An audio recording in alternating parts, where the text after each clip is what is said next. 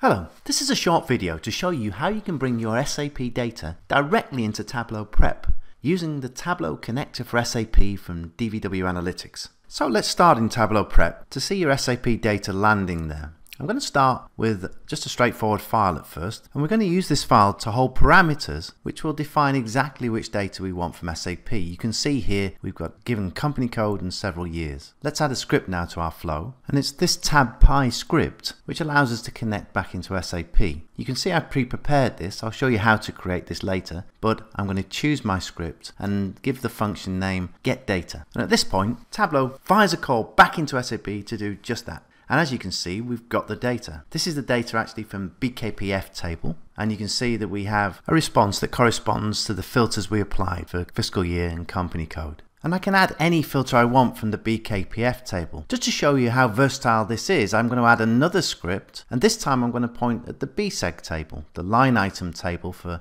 the accounting documents, and I'm going to use the output from BKPF as the filter for my BSEG table. I go through the same process, I get data, but now I'm passing data from BKPF into the BSEG call, so I'm filtering specifically for the data I want, which makes this really efficient. I can now join them using Tableau Prep. If I adjust this join so that it represents the key of both tables, so add accounting document number and company code, we can see that the table joins nicely now, and we have the header data from BKPF together with the segment data from BSEG. And when we add an output, you can see how that data is combined nicely for downstream analytics. Now, just to show how flexible this approach can be, I'm going to add in a clean step in order to adjust the input to my initial BKPF table. So for instance, we can change maybe the company code from 1000, the initial input, and overwrite that with 3000. We can be specific about which of our filters we're interested in and keep just one of them. Equally, this could be a calculation for today's date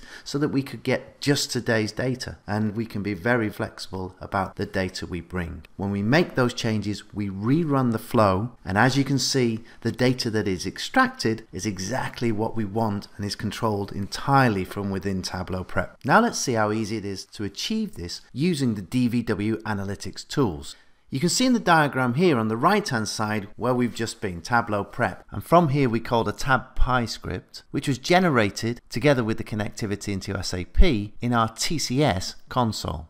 Let's take a look at that now. The console runs on my desktop, and you can see here the two connections that I've already created for BKPF and BSEG. And if I open one of these configurations, you can see just how easy it is. We can connect to different types of data, as you can see here, and also different systems. In the parameters, we simply look for the table we're looking for and add filters in order to preview the data that we're interested in.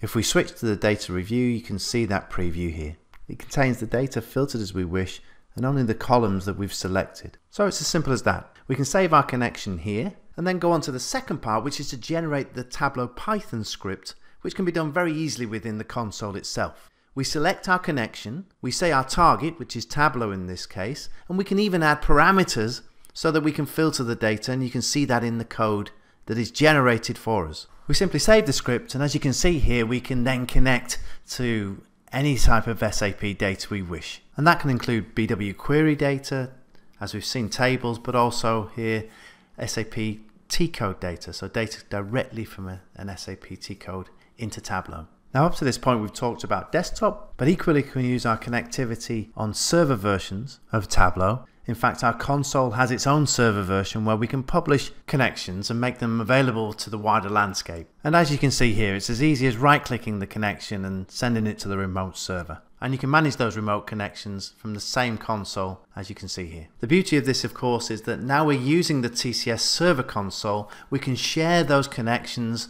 those scripts, with the TabPy server centrally to the rest of your organization, both at desktop and server level. And from within server, the flows and the data sources you create can be used as a centralized resource for the rest of your organization. So, I hope this video has given you some insight into how SAP data can be integrated into your Tableau environment. And if you'd like to see more, please visit our website at dvwanalytics.com.